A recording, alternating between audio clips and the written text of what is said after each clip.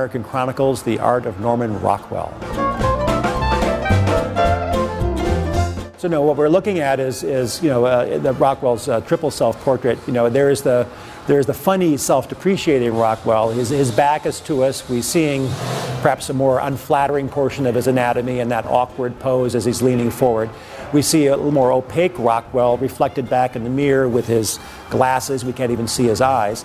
And then there's the Rockwell that's emerging on the canvas, who actually looks a little more young, looks more handsome, and is addressing us directly with his eyes.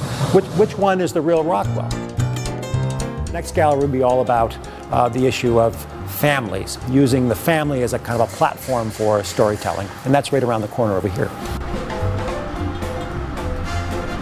I'm now coming into the gallery that features a number of paintings that Rockwell where Rockwell featured images of families. And probably one of the most famous is this marvelous Christmas homecoming here of 1948, where you can see and understand that 1948, it's 3 years after the armistice, so the notion of homecoming, coming home, is still very much a kind of a poignant emotional issue for Americans.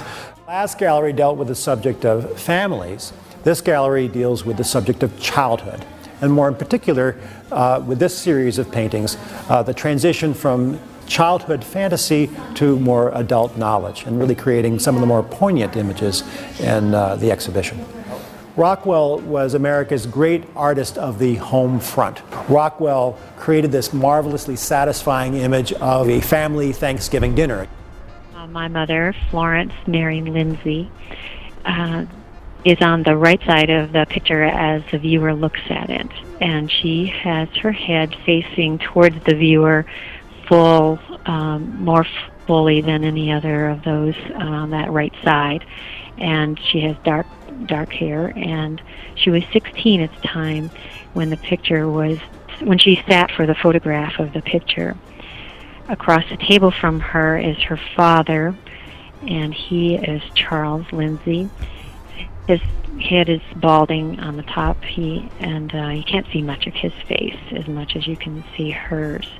At the head of the table, Norman Rockwell's maid with a turkey, and his postman, who is the grandfather-looking fellow at the top of the table. The others are neighbors and friends in the area of Arlington, Vermont.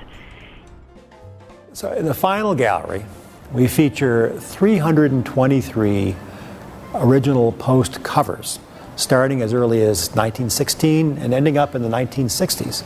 So we invite our visitors at the end of the show to linger here